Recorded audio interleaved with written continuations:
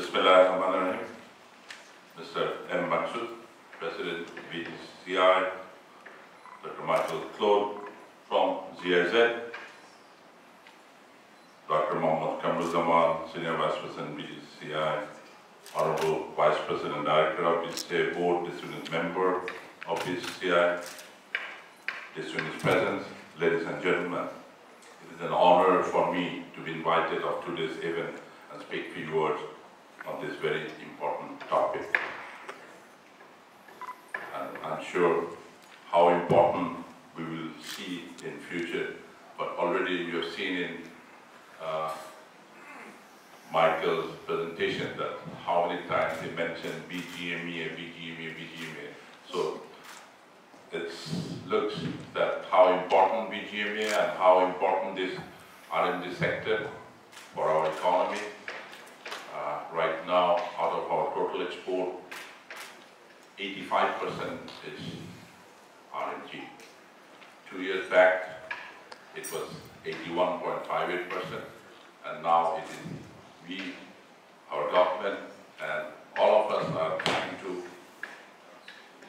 we're working so that we should not depend on one product. Fortunately or unfortunately, the dependency is increasing in one product because the other sector should not perform what R&D is performing. And we all know that because of the geopolitical reason, and especially Russia-Ukraine war, the inflation, the cost of the inflation have gone up, and to control the inflation, all the economists, bankers have only one option, one choice, to increase the interest rate, bank interest rate, so that cost of fund goes up, money supply goes down, but it also increases the production cost of the manufacturer. So in 2023, out of our total global clothing turnover is going to be shrink in 2023. What was in 21, 22, we had a good growth, but in 23, the global R&D trading or export is going to shrink. But so far, up to end August, I think most probably only Bangladesh are in a positive growth compared to 2022. All other big garment manufacturers and suppliers, like China as #1, Vietnam in US as #2, and then India, Pakistan, Cambodia, all are having a negative growth. Only Bangladesh so far have a positive growth. At present time and context, human rights and environmental due diligence has become a core area of priority as well as a concern in the global business landscape. Bangladesh, being an increasingly integrated economy in the global trade, cannot be indifferent on this matter. I extend my sincere thanks to the Bangladesh German Chamber of Commerce and Industry for taking this timely initiative and organizing this seminar on the German Due Diligence and Supply Chain Act, which is designed to protect human rights and limit environmental harm by making it mandatory for all the actors across the supply chain.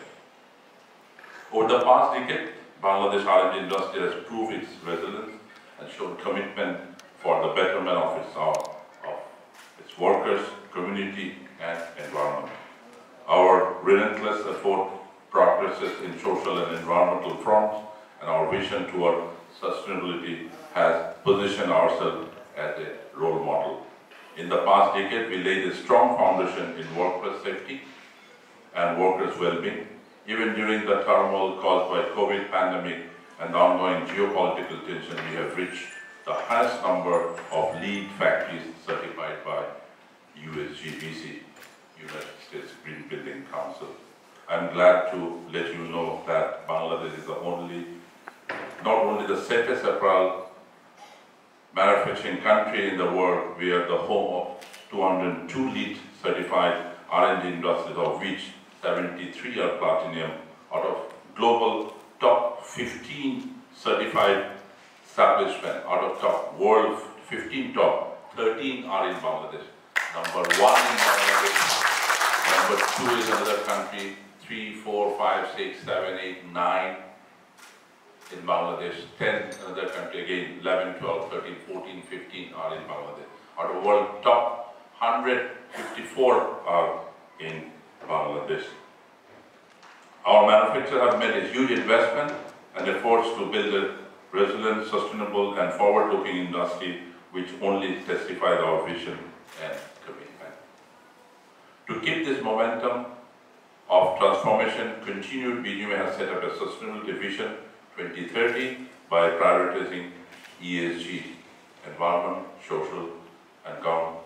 That means environment, social and governance, which aims to reduce 30% carbon emission, 50% of use of sustainable raw materials, 50% reduction of groundwater uses, 100% use of zero discharge of hazardous chemical, 30% reduction of energy use, 20% use of renewable energy, and 30% reduction of deforestation. 100% of the inclusive and decent work, gender equality, good health and well-being of employees, and good governance. We are creating an online data platform for baselining current industry performance on those parameters and continuously track the progress. As we have gathered here to discuss about the German due diligence on the human rights and environment, I can only tell that Bangladesh is in a better, much position than many other manufacturing countries, which you also heard from Dr. Michael. Because of our transparency and progress we already made, yet we are not complacent. First of all, we need to learn about the due diligence protocol. We need to take enough preparation for adjustment and capacity building at our end, and we need to be ready to open ourselves more by disclosing information and reporting our own sustainability practices. This will be the key to our future business. From BGMEA, we have taken the issues of due diligence with utmost importance. You will be happy to know that we have set up a dedicated unit at BGMEA titled Responsible Business Hub to build capacities for our manufacturers to adopt and comply with the new regulation and reporting requirement. The aim of this hub is to serve as an information center, raising awareness, providing training and providing guidance to the manufacturer companies on the standard and requirement of human rights and environmental due diligence. We have set up this unit with the support from GIZ, so my sincere thanks to GIZ again. Taking about the emerging due diligence protocol does not end the manufacturer's responsibilities only. On the other major implication of due diligence is it is the cost of compliance. I would urge the stakeholder, particularly the buyers, to take this matter in due consideration to share the burden with their supply chain partners.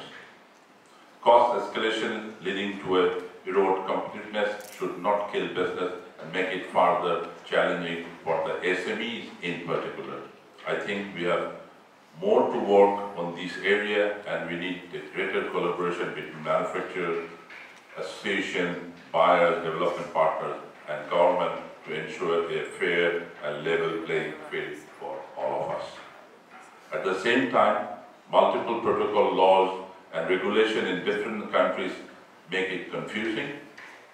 We have Corporate Sustainability Due Diligence Directive by European Union, French Corporative Duty of Vigilance Law 2015, Modern Slavery Act, the UK's own due diligence legislation for supply chain, Dutch Bill on the Responsible and Sustainable International Business Conduct, etc., etc. We need uniformity among this legislation so that while complying with one legislation, no deviation occurs in other. Implementing and executing due diligence is a continuous process that requires our undivided attention. We need to create an enabling environment for collaboration among the stakeholders within the supply chain. In addition to the brand, the development partners, particularly donor agencies, can play an important role by promising and incentivizing responsible business and sustainable trade issues. The policymakers on both suppliers and consumers side should encourage more socially inclusive business approaches through policy and other support to smoothen the path towards responsible business. I hope today's seminar will help our manufacturers and stakeholders to gain the much needed insight on the topic and stay ahead of time. Thank you for your patient hearing. Jai Bangla, long live Bangladesh Friendship, Jai Bangladesh.